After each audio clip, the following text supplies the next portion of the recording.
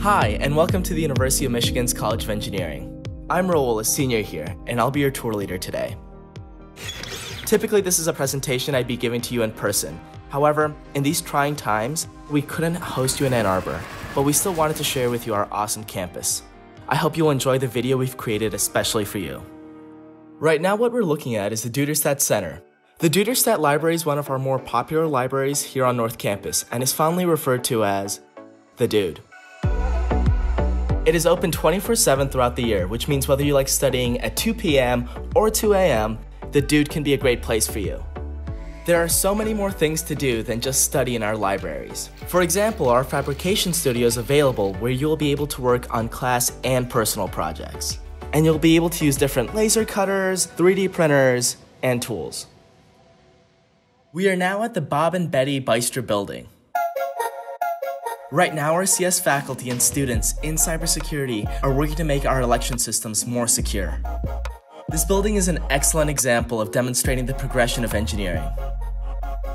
At our entrance, we have a very small piece of the ENIAC, one of the first digital computers ever built.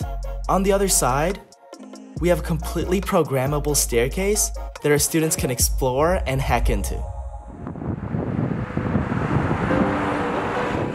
You can see art sculptures all over North Campus, and we love to showcase our students' creativity in projects. This is believed to be the world's largest stationary, hand-solvable Rubik's Cube. Let's go up. It was imagined, designed, and built by 2 teams of engineering undergraduate students over the course of 3 years. Here are some examples of our classrooms. We try to create a dynamic and interactive learning environment. Most of our classes are recorded, making it extremely easy for our students to review and study. You'll be raising intriguing questions in lecture and following discussions with professors that have the potential to transform into your own research projects. What we're looking at right now is the Structures Lab. It's one of our testing facilities. Our engineers use a combination of the strong wall, floor, hydraulic pumping mechanisms, and computerized models to simulate real-world conditions inside. We have strong connections with industry here at Michigan, and the FXB atrium is a shining example. In 1965, NASA sent Gemini 4 into space, which had the first all-Michigan crew. One of our alumni was the first American to perform a spacewalk. A few years later, as part of the Apollo 15 mission, an all-Michigan crew was the 4th team to land on the moon. Next time you're here on campus, you'll have a chance to see a small piece of outer space in the form of our very own moon rock.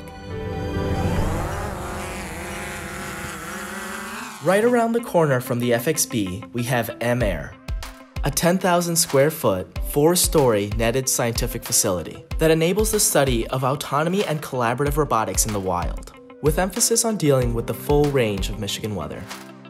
Opening later in the year, the Ford Robotics building will become the home of Michigan Robotics. The 140,000 square foot complex will house classrooms, offices, a startup-style open collaboration area, and tailored lab space for a variety of robotic technologies.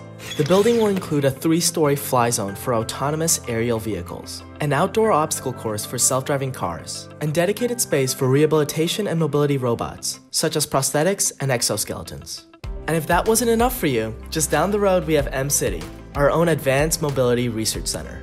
Michigan created M-City to realize the potential for emerging mobility technologies. Our partners in industry, government, and academia are M-City's foundation, and the reason it has become a leader in connected and autonomous vehicles. This is the Wilson Student Team Project Center. It empowers student teams by providing a facility in which they can experience hands-on development and fabrication. It allows members to use a practical application of engineering. The Wilson Center provides groups with a unique opportunity to interact with one another, share ideas, and showcase their projects. Like our solar car team, M-Fly, Baja Racing, and so many more. We are now inside the Lurie Nanofabrication Facility, where our researchers work on the nanometer scale.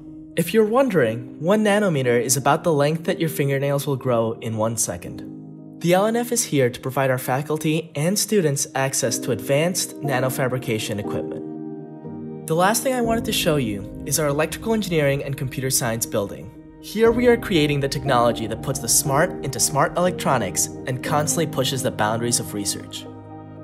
One of our more recent projects showcases this very principle. This is Michigan Micro Mote, M3 for short. M3 is the world's smallest computer and has opened the door to a completely new class of computing. Thank you so much for watching. Whether you're exploring the cutting edge of research, solving giant Rubik's Cubes, or just studying at the Dude, this is just a small sample of what we have to offer. We hope to see you on campus soon. Go Blue!